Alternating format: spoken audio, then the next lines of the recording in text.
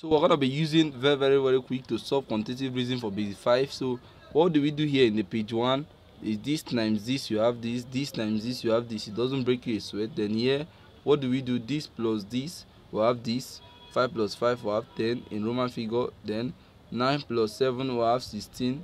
Then 4 plus 9 will have 13. So that's all. So furthermore, we'll have this easy ones here. So this times this will give you 30. 30 divided by this will give you this. This times this will give you 28. 28 divided by this will give you this. Then this times this divided by this will give you this. Then for here, you have this plus this gives you this. 10 plus 6 plus 25 give you this. This plus this give you this. This one is very simple. So you read it. L is 7. 0 minus this is 100.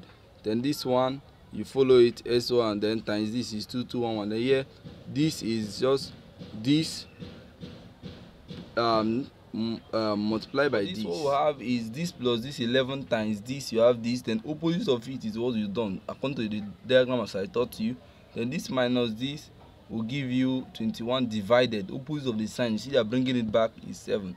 Then this one is the same thing, is following up. So this plus this 6 times 6 is 36, but opposite of it. So instead of doing that, you first minus, then divide. Opposite of times, then you have the answer there. This is what we have here in page 7 of the basic 5. So if you have any problem with this, you can just contact me and ask me the questions you have on this, and I'll answer you very quickly.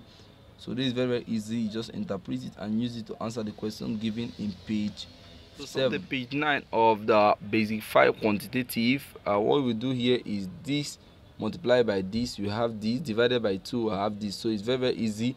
The page 8 has been placed in my YouTube video, normal video, so you can go there and watch. So this one is very easy. What you just do is add everything up. What you get, then times it by, it will become x. So times it by 3, you get this. Then add everything up, that thing will become x, or your result will become s times 3, you get this. Then for this one also, add everything up, then times by this, what you get will be this. So this for this one is very easy. What you just do is this times this is this plus this.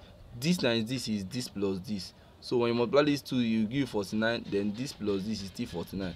The same thing when you multiply this, what you get is what you do when you add these two up. Multiply this one also 16, add these two up 16.